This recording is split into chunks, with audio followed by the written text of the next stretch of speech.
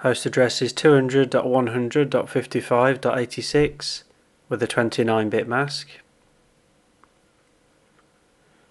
3 lots of 255 is 24, and to get from 24 to 29 we need to add 5.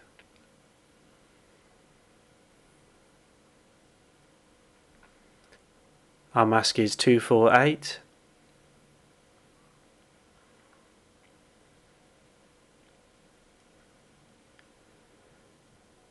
And ticking across 5 places shows that our subnets are going up in increments of 8, starting with 0.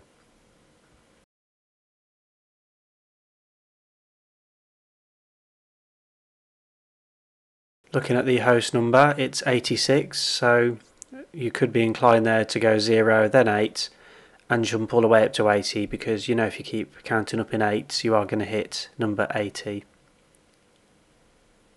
That'll save you a lot of time and problems in the exam.